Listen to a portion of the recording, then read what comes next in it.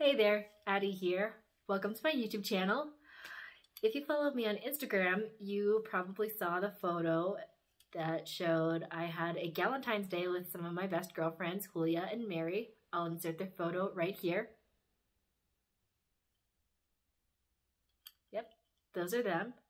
They are some amazing girlfriends and I cannot sing their praises enough. I'm not going to do it in this video because it would be an hour long, but anyway, I know you guys are watching, so love ya. Today I wanted to talk about women's empowerment.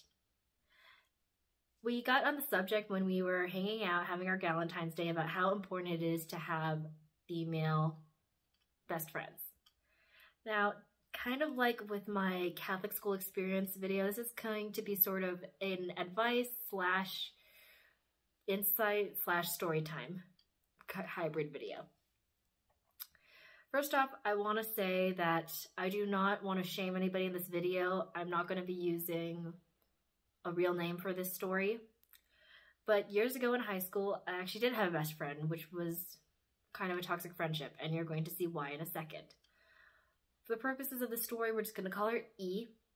Use her initials so that I don't mess up her name and don't accidentally forget it or refer to her as a different name and you're like, wait, who's that? So E. E and I met in high school. She was actually 2 years older than me. I was a freshman, she was a junior. And we actually met by doing Godspell. The year before I came, or the semester before I came to the high school, they did a production of Godspell. And they reprised it for my first semester at the high school. She was actually in the play. She was actually on stage performing and singing, and I was in the pit band. I used to play violin. We got to know each other that way, and from the rehearsals, and then I found out she was in the choir, so we found out we had a lot in common.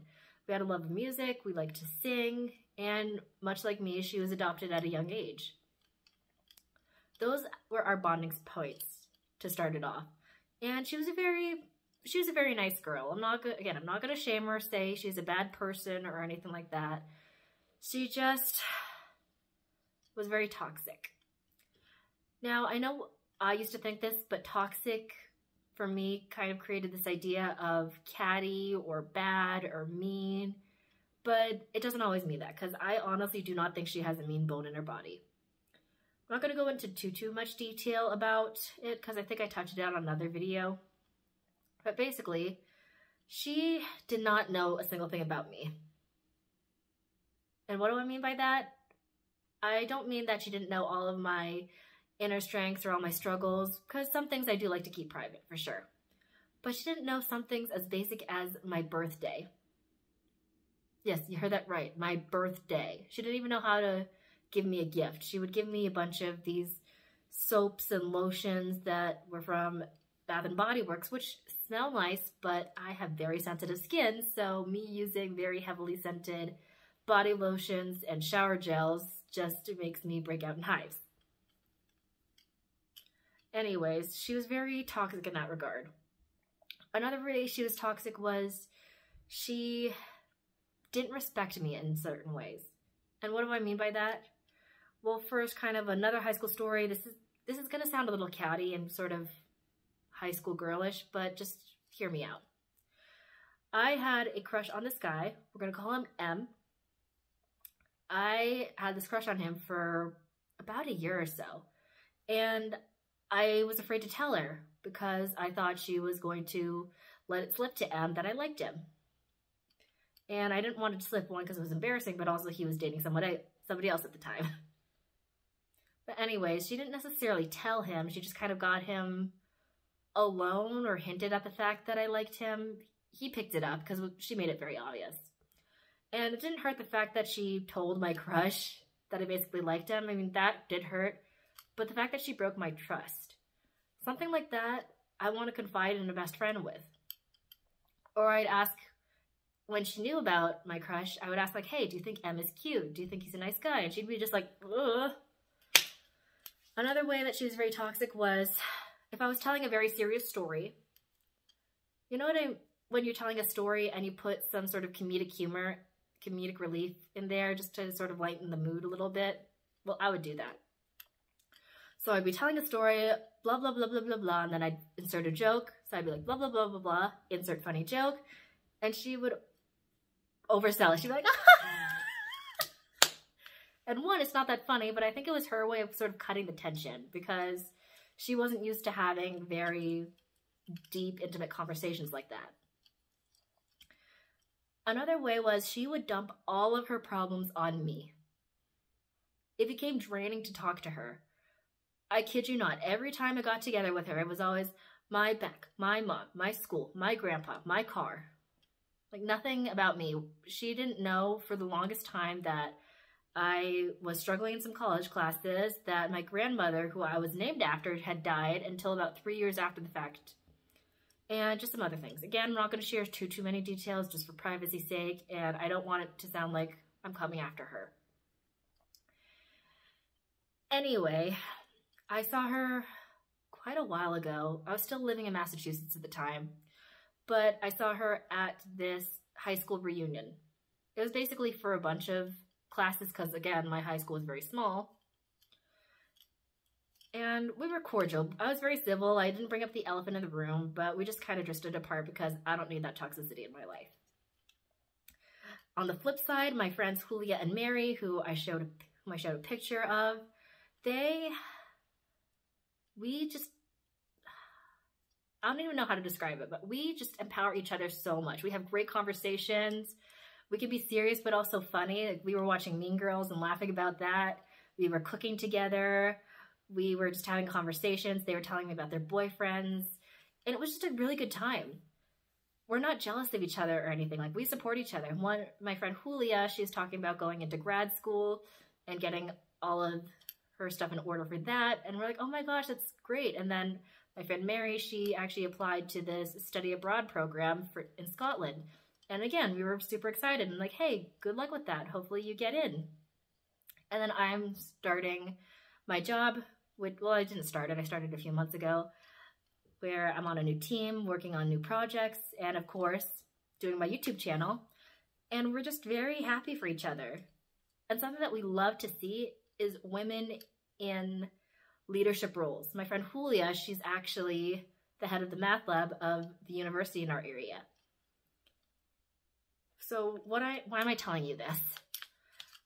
I'm telling you this because, one, I think it's important, and two, we gotta break down the stigma of girls being catty and jealous and playing the comparison game. And I'm not pointing fingers at anybody, believe me. I have fallen into that trap too, and I think most everybody who's watched this has. I say most everybody because according to my demographics, a lot of you are women. I think almost 100% of you are. But let me tell you today, stop comparing yourself to your best friend, to that girl in high school, or that girl in college, or that woman who got that promotion. I mean, yes, it can hurt in the moment that she got something that you didn't, but look at yourself and look at what you have. Heck, I know I fell into that trap in high school. There was this girl, a different girl from my best friend, my ex-best friend, but she was pretty, she was popular, she always had an entourage around her. She had a sister who adored her, good parents. And I'll admit, I was jealous because she always had a new phone. She had a new computer. She just had this air about her that everybody loved her. And I realized, yes, that's not healthy. But just sometimes with journaling, I write down some of the good things that I do and my good qualities. One, I made it out here to Utah. Not everybody can say that they made a long distance solo move on their own, whether it's across the country, to a different country, continent, or even just a few hours away to a different state. Not everybody can do that, but I've done it. I have a 3rd degree black belt. How many people can say they had that? And more so, I have this fierce drive and this willingness to succeed that a lot of people don't have. I have something that no one else combined has, and that's what makes me me. So I ask you today, what makes you you? what qualities do you have? Are you super artistic? Do you have this intuition that not a lot of people have? Do you have this insane empathy to relate to basically anyone you meet? If you do, embrace that. Be proud of that. And again, I cannot stress enough, find good girlfriends. Yes, they are hard to find, I'm not gonna lie. It's gonna take some time, and it is going to take some digging, no doubt about it. But let me tell you, there is nothing better than having those friends who have your back and say, I'm here for you, I got this, you're gonna kill it, you can do this and more. In fact, I saw this great quote a little while ago on Facebook of all places, but it had this great little graphic of these two cartoon girls together. I'll see if I can find the picture of it and I'll put it up on the screen right here. Basically, it says, friendship isn't about how long you've known someone. It's about who walked into your life, said, I'm here for you, and proved it. Let me tell you, my friends Julia and Mary, they have proven that. They say, girl, you got this. And again, not going to go into too much detail, but I've been struggling with something very personal, with losing someone who meant a lot to me. But they encouraged me and said, hey, it's hard and I'm sorry you went through all that, but look at what you're doing. You're thriving. I started my channel. I do my photography on the side. I'm thriving at a new job.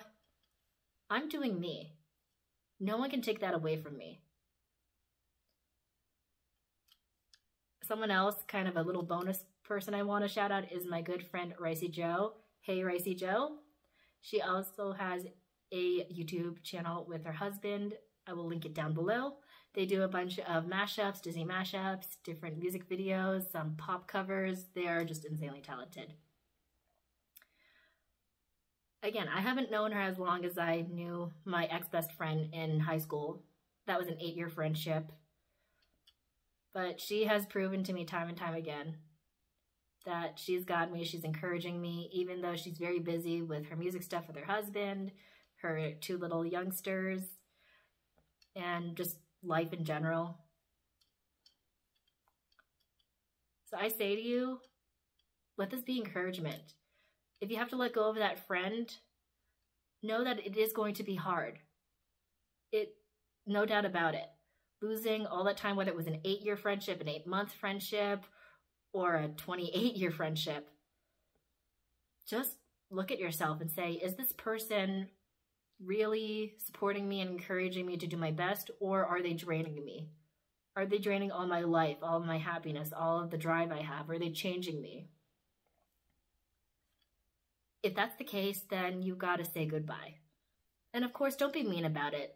I am not advocating bullying by any means, but just be brutally honest and say, listen, I can't be friends with you anymore. I wish you all the best, but right now you're not helping me on my journey. And yes, maybe they're gonna hate you. Maybe they call you a bully or a horrible person. And know that it's on them. That's not on you. Take care of you. You gotta be selfish to a degree. And of course, all friends have their days. All friendships have rough patches. But if this is an ongoing thing where they constantly lie to you or tear you down, let me tell you, it's not worth it.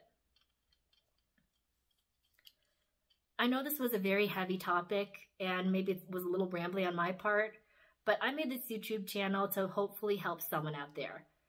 Whether one of you watches this 100 or 1,000 or 100,000, hopefully this impacted you. Maybe something I said helped you out, or maybe you disagree with me.